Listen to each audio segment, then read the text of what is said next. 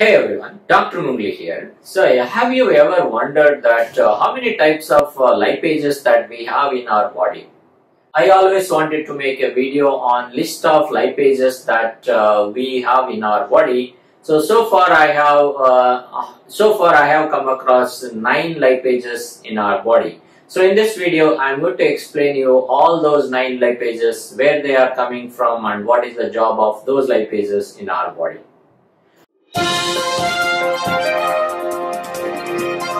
Now our first lipase is lingual lipase. This lingual lipase, it is synthesized and secreted by serous glands present in the tongue, and it will get into the saliva. And this lingual lipase is a acid stable enzyme. That means lingual lipase will work in the stomach, acidic media present in the stomach. Lingual lipases are very specific for short and medium chain fatty acids present in the triacylglycerol of our food. So lingual lipase is a acid stable enzyme. Our next lipase is a gastric lipase. Second enzyme is a gastric lipase here. Now the gastric lipase, it is synthesized and secreted by chief cells of the gastric glands. And gastric lipase is again an acid stable enzyme, and it is going to act on short and medium chain fatty acids attached to triacylglycerol present in the food. So it means we have 2 acid stable lipases. One is a lingual lipase, other is the gastric lipase. Our third lipase is pancreatic lipase, and I am going to explain pancreatic lipase along with another pancreatic lipase called pancreatic colipase. Now the pancreatic lipase along with pancreatic colipase, so it is going to act on short chain, medium chain and long chain fatty acids attached to triacylglycerol present in the food. But only thing is pancreatic lipase along with the colipase, it is going to act on the fatty acids attached to the first carbon and the third carbon to triacylglycerol. It is not going to release fatty acid attached to the second carbon. So why pancreatic lipase needs colipase here? Because pancreatic lipase, it has got an inhibitory effect by bile acids and bile salts present over the chylomicron. So the pancreatic colipase, it is going to take out the inhibitory effect of bile acids and bile salts so that pancreatic lipase can work. So that is why pancreas, it is going to secrete pancreatic lipase along with the colipase in 1:1 molar ratio. In fact, we have one more colipase, that is pancreatic procolipase.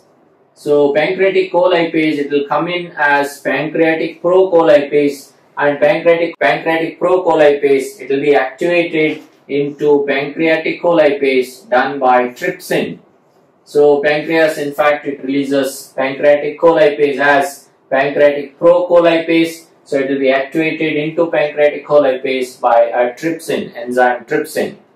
Now, our next enzyme is hormone sensitive lipase. Now the hormone sensitive lipase, it is activated by glucagon and epinephrine hormones, and hormone sensitive lipase, it is going to break down triacylglycerol present in the adipose tissue into diacylglycerol, and diacylglycerol into monoacylglycerol, releasing free fatty acids. Now when the triacylglycerol is converted into monoacylglycerol in the adipose tissue, we have another lipase here, that is monoacylglycerol lipase, which is written as MAG lipase. Now the monoacylglycerol lipase, it will break down monoacylglycerol into glycerol plus free fatty acid. Our next lipase is adipose tissue triacylglycerol lipase. Now this adipose tissue triacylglycerol lipase, it is induced and activated by cortisol. So the cortisol is known to induce and activate adipose tissue triacylglycerol lipase, and it is going to break down triacylglycerol present in the adipose tissue into free fatty acid and a glycerol molecule. Our next lipase is lipoprotein lipase.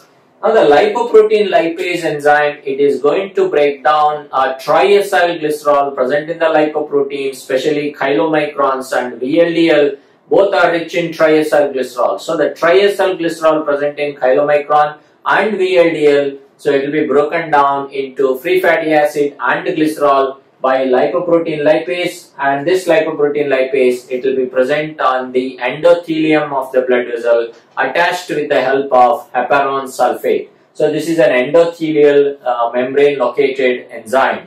Our last lipase is hepatic lipase.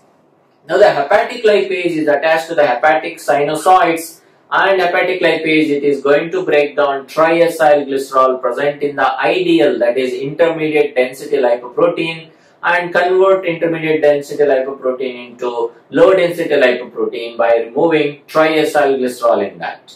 Another function of hepatic lipase present over hepatocyte is it is going to convert HDL2, that is HDL, high density lipoprotein type 2, into high density lipoprotein type 3. So HDL2 is converted to HDL3 after the degradation of triacylglycerol present in HDL2, and that's when it is converted into HDL3 molecule done by hepatic lipase enzyme.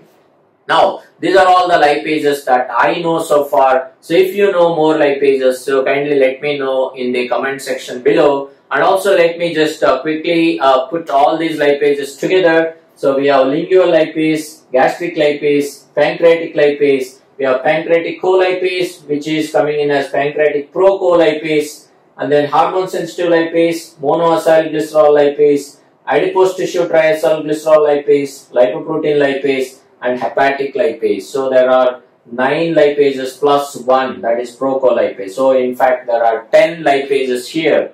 So this is all about different types of lipases. I hope this video has helped you in recollecting all different types of lipases, and also to recollect all the concepts related with these lipases. So make sure you click the subscription button down there so that you get regular updates whenever I make a new video, and also make sure to check out all the other videos in my playlist, so that if you find some of them are useful, or if you need some of those videos to understand some of the concepts in biochemistry.